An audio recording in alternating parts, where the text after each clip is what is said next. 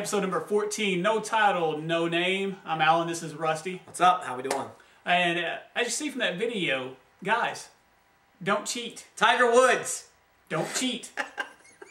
I mean, that cat had her man under a car tire. And I bet that's exactly what Tiger looked like right before he got out of his truck and drove away. Just standing there going, okay, okay. And then she come out there with a golf club coming to beat him down. Yeah, so don't cheat. Also, why is this news? I have uncles that crash their cars into trees every day. Their wives chase them with bigger things than clubs. I'm sure you got some relatives too that doesn't act right, but they're not all over the place taking up my channels. Well, there was no other news. That's the only reason why we had to talk about it, except for more soldiers going over to Iraq. But anyway, whatever. Yeah, there's no war. Right? Speaking of wars and wasted time and money and things, starting tomorrow, Saturday the 5th of December, the Pentagon is wasting more money again and wasting more of my time that I'll have to watch on the news of this. Starting tomorrow, if you look towards the skies, look for a 2.5-meter red balloon and not the one with a boy in it. Well, one of them will have a child in it. That's the winner. Well, the Pentagon is sending out, and I'm going to put this in quotes, the treasure hunt is designed to test how well people can coordinate with one another online, and the first person will be awarded $40,000 who puts in the GPS coordinates of all 10 balloons. I can just see how this is going to happen now. Everybody's fighting to get that last 10th one to get in that 40 grand, but you know. So how does the Pentagon know? I would assume GPS tracking on the balloon itself. Okay. Hopefully no one shoots it out of the sky. Yeah, this is DC. I could see if you're in like southern Tennessee or southern Georgia, somewhere in those states, and someone just goes, hey, and shoots it down, it's done for. So it's DC. Everybody has a gun. I mean, but people are just walking into the White House now. What's going on in Washington, D.C.? Anyway, that's... Have you seen those two? No, I haven't. I have no idea. What was that? Obama was throwing a dinner for some European dignitary, like a big one. Okay. And this couple just walked into the White House. Now, were they just a regular nobody couple? Or like a Joe Blow and Jane Blow. Just walked right on in, past Secret Service and everything. Well, aren't you supposed to have some sort of invitation to get into these things? Yeah. So how'd they get in? They just walked on in. Were they street clothes or were they dressed? They were dressed up, but it's the White House. There's men that are supposed to shoot you on sight if they don't know who you are. I don't know what's going on. Well, that's going off subject, but DC, rabbit trail. Get it together. Anyway, moving on. Stupid. Next. All right, let's talk about something useful. There's this company called Beambox, and it's being released in Europe right now. I don't know when it's going to come to the States. Hopefully, pretty soon. Pretty cool concept. It's the Beambox MyLi, M, lowercase I, uppercase L, lowercase I, MyLi Evolution, and what it is. You take your iPhone or iPod and it's got a dock and it has a little kickstand that has a projector. Now it only shoots 640 by 480. 640 by 480, which is small in resolution compared to projectors these days, but coming out of your iPhone, there's not high quality video coming out of an iPod or iPhone anyway, so it's not gonna matter. Yeah, I mean, so if you got a business presentation, it's something that you can just keep in a breast pocket or an inside pocket, you know, and I think it would probably impress the people you were showing if, you know, they didn't have anything all set up. You can go, oh, I got it right here. Promotion.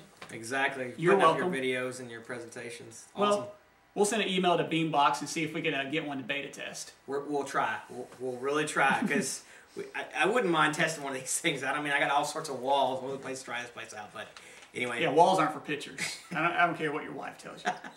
Walls aren't for pictures. Anyway, moving on next. Dig turns 5 today, and if you don't know what that is, it's DIGG.com. It is a website where I get most of my technology news, and where at least 40 million users 40 other million users get their news. It's a website that redirects to other websites. If you'll just get the news title, and then you click on it and it goes to that person's website. Pretty much every news Ars Technica, website and everything has CNET, a dig button now. If you've ever read any news article on the internet and it has a little dig button on the bottom, including mine, you can see and go back to that website. Basically, it's just a promotional tool for other websites so you can get up on the front page of Dig. But if you've ever been dug on the front page, you can tell the traffic is high in number with over 40 million users. So happy birthday, Dig, and we will continue to use. I've been one since 2005. I think you've been one shortly thereafter. I don't know what your date is, but I know you were around the same time. You pretty much introduced me to it. So yeah, cool website. Check it out, DIGG.com. And thank you, Kevin going, and Alex. Awesome. Keep it up. Last story?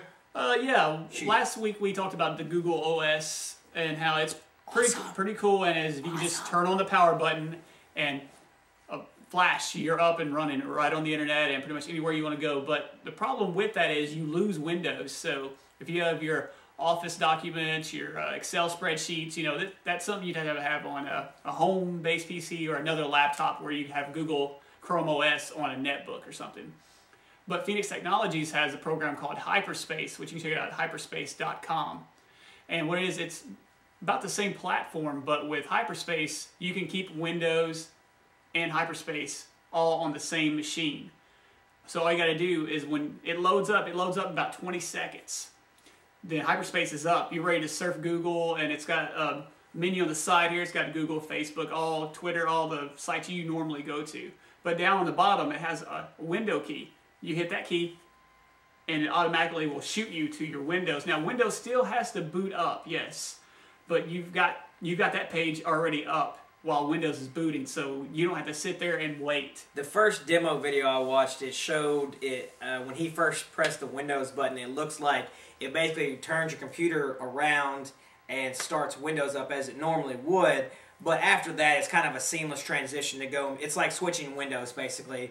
It's just a seamless transition to go from Hyperspace into Windows. Cool idea, though. It's just basically taking all the good from Google and just saying, well, we like the idea, but we just want to keep a hold of iTunes and Photoshop and all your other programs, your Office programs, whatever it is that you use on your laptop, computer, whatever. We want to keep that right next to it. So Hyperspace looks like a good way to go. So we say yes on Google Chrome OS, but we also say yes and more with Hyperspace. So awesome. We're going to try to email those. They're in beta just as well. If they want to sponsor us or if they want to send us a beta laptop, either way, we'll do it. Phoenix, you could have us talking about your product. We could have your product right here on the show. So make sure you check us out. But anyway, if you know anyone that needs to send money our way, or I shouldn't say needs to, but if you know someone who can send money our way. We're hungry. 15 cents. 3 nickels. Come on. Anyway, we'll set up a PayPal button on our website. Speaking of which. NoTitleNoName.com. It's there. Don't look. It's ugly. I'm still working on a theme, trying to work on something. But you can hit us up. NoTitleNoName@gmail.com. What's the best nation in the world? Donation. We'll see you next week. See you next week, guys.